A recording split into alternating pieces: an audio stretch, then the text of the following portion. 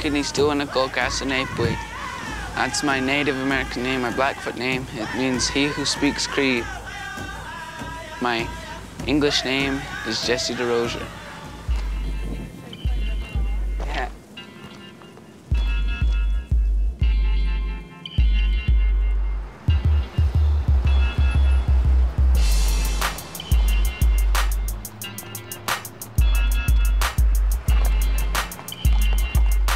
We're at the Derosier Ranch outside Browning, a couple miles west of town, right in front of the Rocky Mountain front.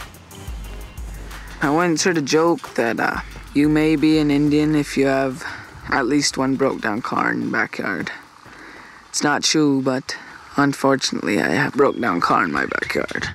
A lot of kids, their parents ain't supporting them enough, so they choose to drink and do drugs, and you gotta help your friends that have gone down that trail. You gotta try to save them. A guy once said, a good leader does not create more followers, but creates more leaders. And that's kind of how I look at Daryl Kipp. He's a good leader, and for the school, he's making more leaders. Instead of trying to create more followers, he's producing more leaders for his people, and it's a really good thing.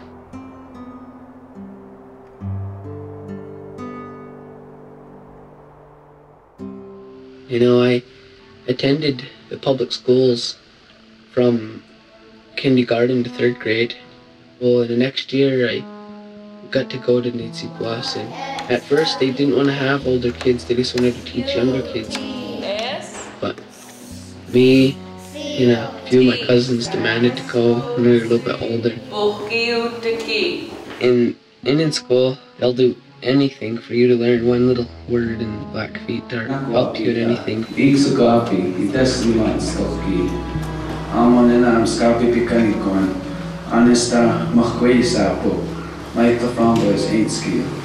want to talk to you about the change from ITVS in Blackfeet language school to Browning High School.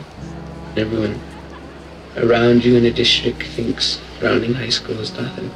A lot of people think our school is so dumb. It's kind of hard, and we got a lot of racism on sports. Go to play games and get called names, and we get cheated sometimes.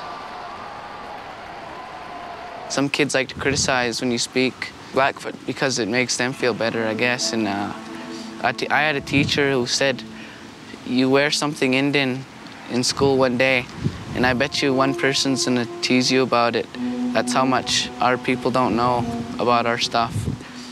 And there's very little or none kids in the high school that speak language anymore, just me and my couple classmates from ITVS. And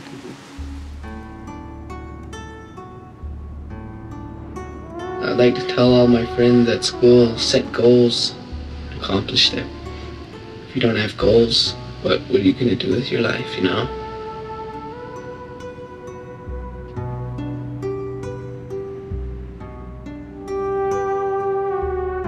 One thing I'd like to see is a Native American president. And some people might think, oh yeah, that's never going to happen, but I'd like to see it happen. If not me, someone from around here would be nice. One of my biggest goals in life is to be the chief of the Blackfeet Nation, and I already got 10 votes.